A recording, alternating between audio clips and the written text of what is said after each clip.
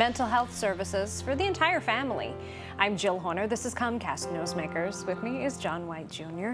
He's president and CEO of the Consortium Incorporated. Thanks so much for being with us. Thank you so much for having us. Let's talk a little bit about the work that you do, because this is a comprehensive behavioral health center. You serve some 15,000 people a year in a variety of different ways. We sure do. We've been providing behavioral health services now for 49 years.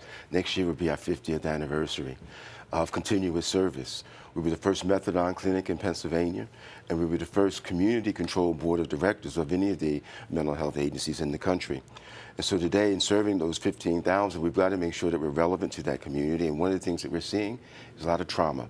And so in each one of our programs, there are clinicians, therapists who are trauma-trained, either in prolonged exposure to trauma or being trauma-informed.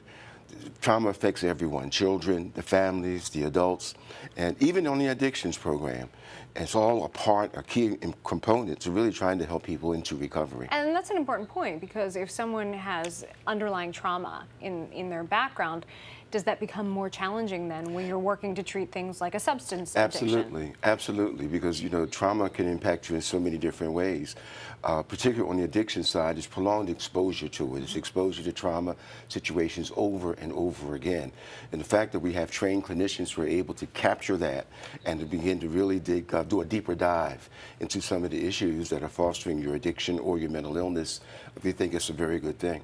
You mentioned mental health treatment, addiction services as well, but the idea of trauma, we're talking about a variety of different types of trauma, but post-traumatic stress is something that you see. We often associate that with people who have been in the military, but you say it happens in kids, for example. When children are exposed to violent situations, traumatic situations over and over again, or traumatic situation that really isn't responded to appropriately therapeutically, it can lead to future problems.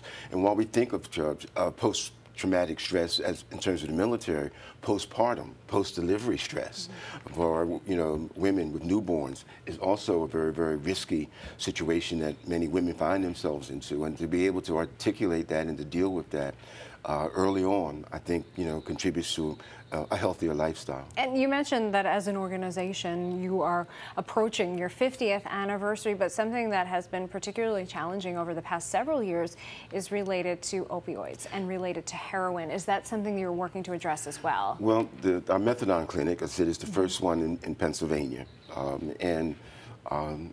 Truthfully, there's a heroin epidemic.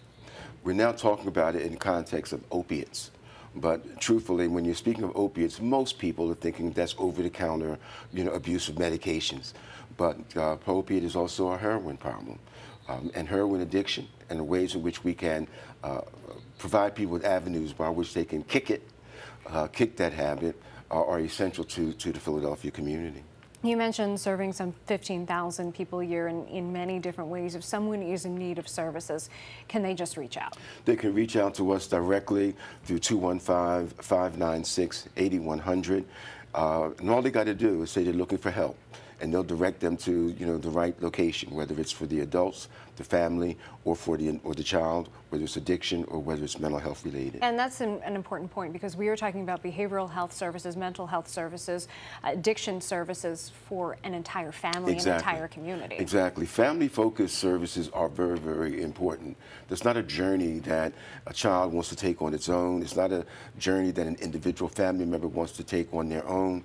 It really does involve all the key elements of their social being in helping to address this and encouraging them to continue this journey through recovery. Thanks for being with us. Thank you for having me. We've been talking with John White Jr. He's president and CEO of the Consortium Incorporated. I'm Jill Horner for Comcast Newsmakers.